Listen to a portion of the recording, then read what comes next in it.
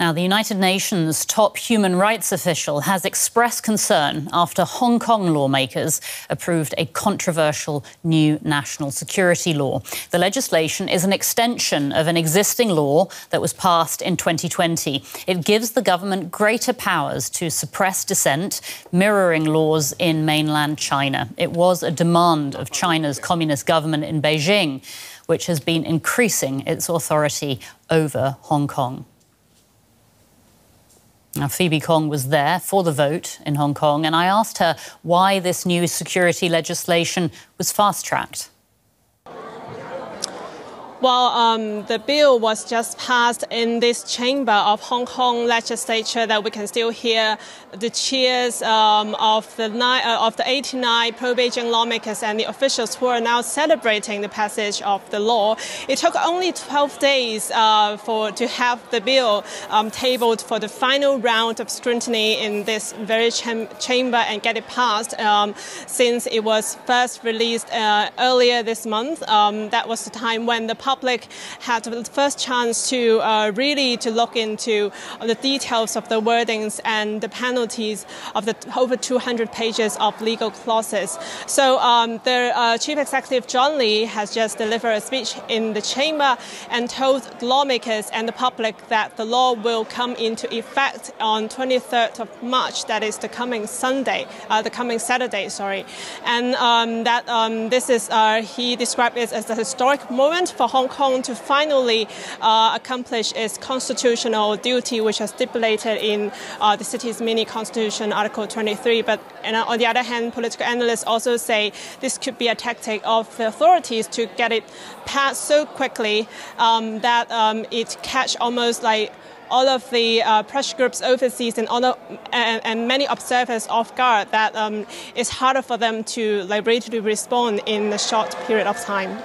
All right. DW correspondent in Hong Kong, Phoebe Kong. Thanks so much, Phoebe.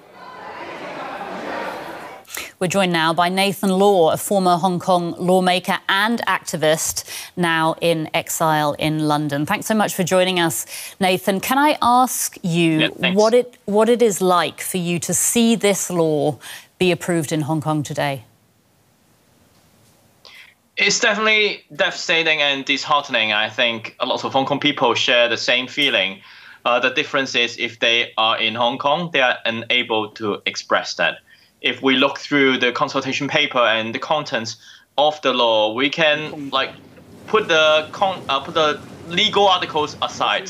Just look at how they express and how they see the world. It wholesale adopts the worldview of the Chinese Communist Party, which it says that there are so many external hostile forces trying to subvert Hong Kong, and that is completely false. It has attributed all these uprisings and protests for the past years as a result of these foreign forces disturbing Hong Kong, which is also untrue.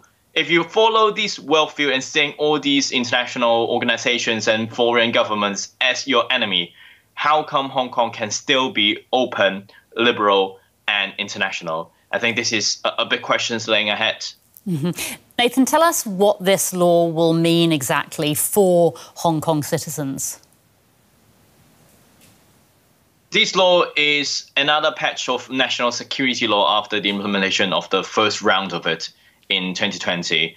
It really targets foreign nationals in Hong Kong, foreign organizations operating in Hong Kong, and also Hong Kong organizations overseas. And it also poses a lot of threat to journalists and other civil society stakeholders because, for example, in the article of theft to state secrets, it doesn't define clearly what these state secrets are. And investigative journalists could fall into this legal trap easily if they discover anything that the government wants to hide. So in general, it is another set of laws that allows the government to crack down the civil society, and it increases the power for the government, for example, to arbitrarily arrest people, to break into people's home without a warrant, and also really strengthen the penalties of numerous different charges.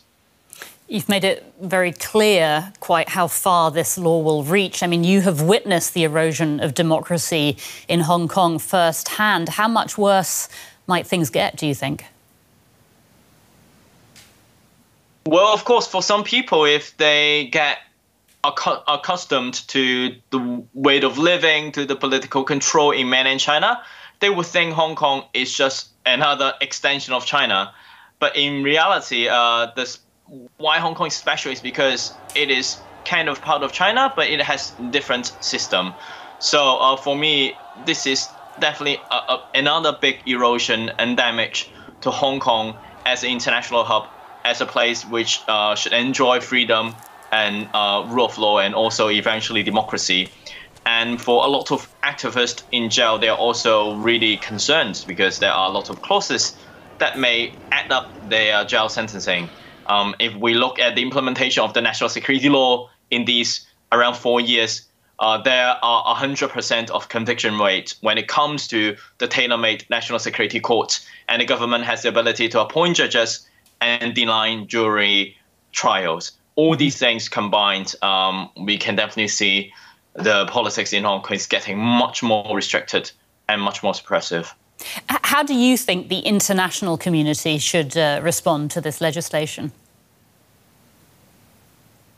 We've seen a lot of governments expressing their concern, a lot of international organizations and parliamentarians also demanding more actions, for example, sanctioning on the individual officials.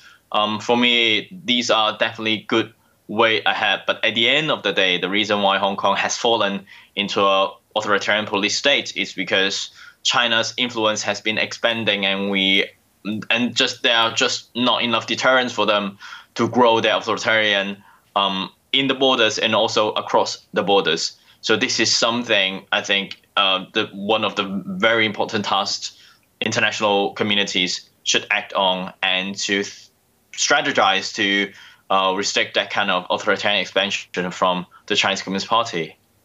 Nathan Law, former Hong Kong lawmaker and activist, joining us from London. Thank you so much for your time today. Thank you so much.